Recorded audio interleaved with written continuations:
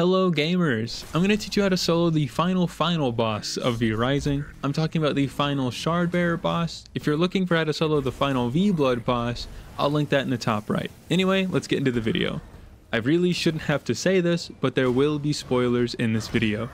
What you're seeing right now is gameplay of me soloing Adam. I'm going to break down the important notes about this fight after the clip, but if you just want to see the breakdown, then skip to the time that's on the screen right now. Also, if you enjoyed this video, if you could please do me a favor and subscribe to the channel, it'd help me out a ton. I appreciate it, and I'll see you at the breakdown.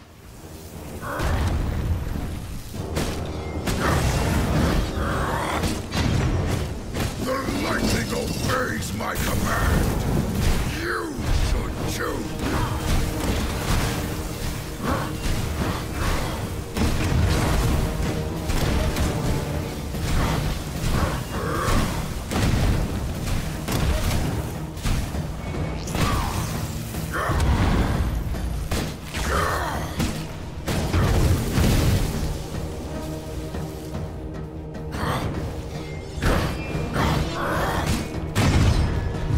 Lightning obeys my command.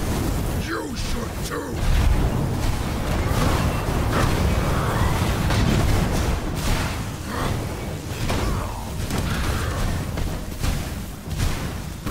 Be squashed, Vincent.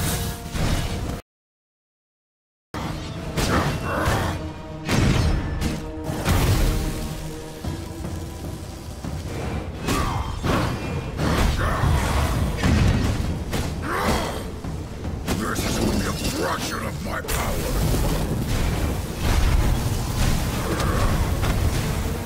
Now die!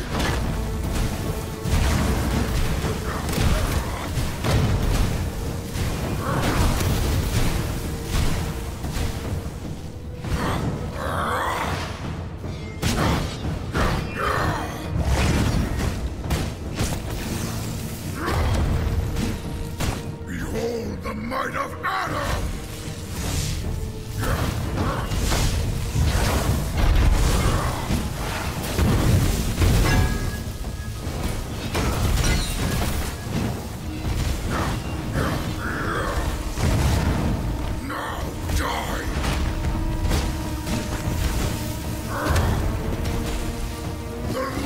Obeys my command.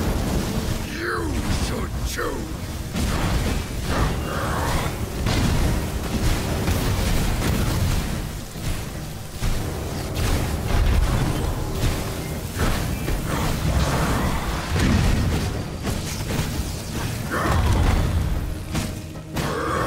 Away from me, worm.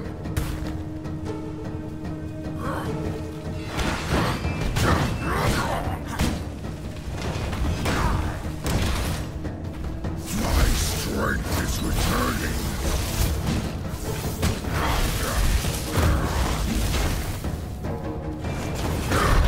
This is your best. This is power.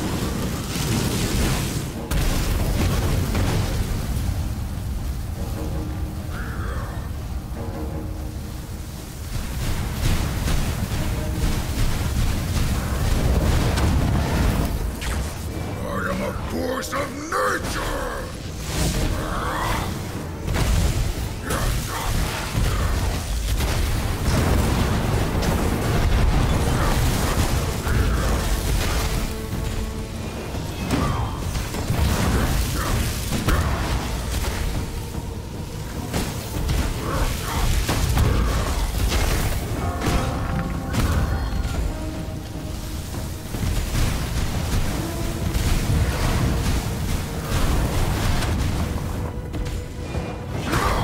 Is this your best? Pathetic. This is power.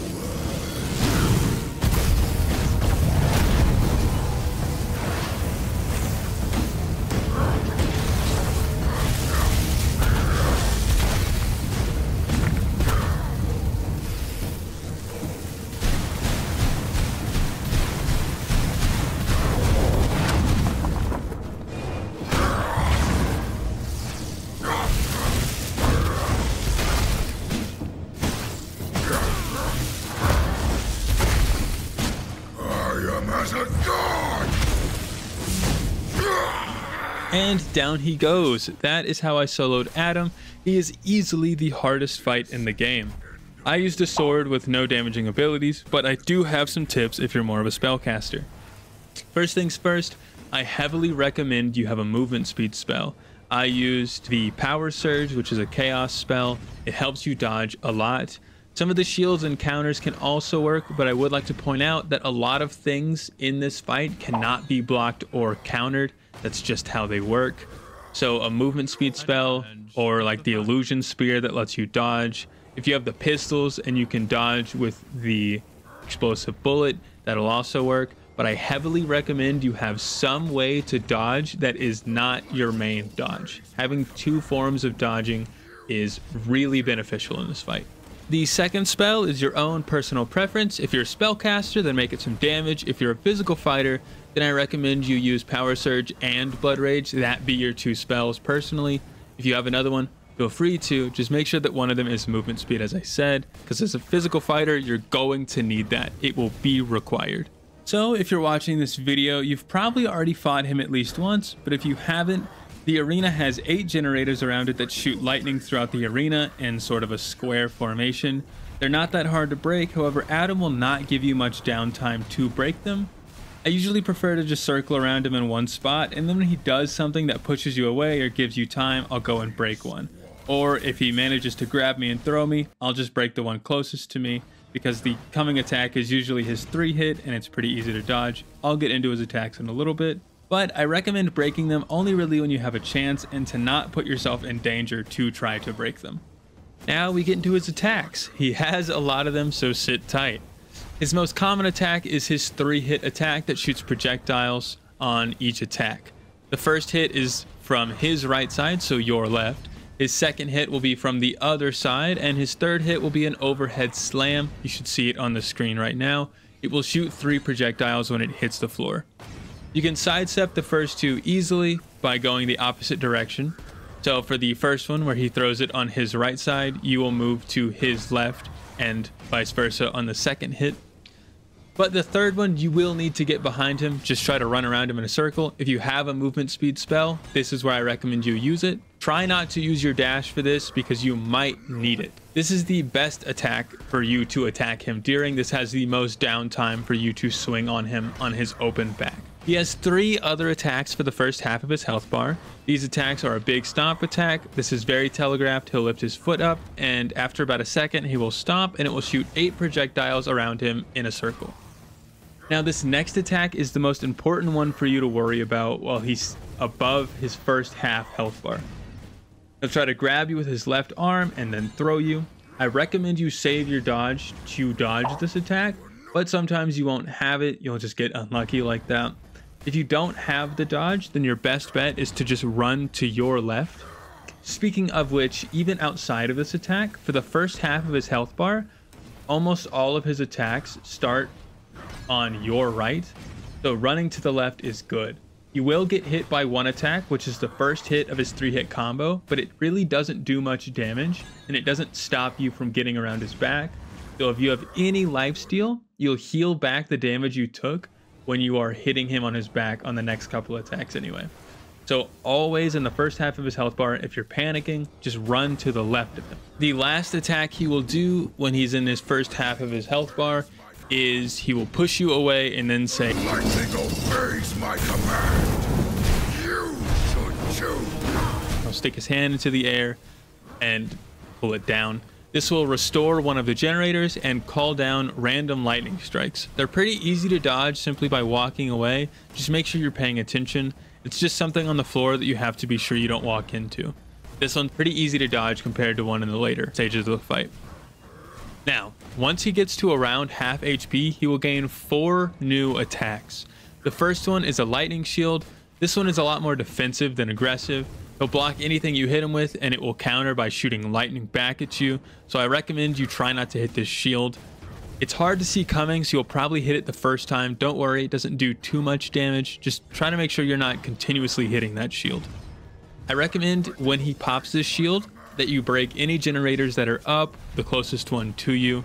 You'll have enough time to break one for free, and then you'll be ready to dodge whatever attack he comes with.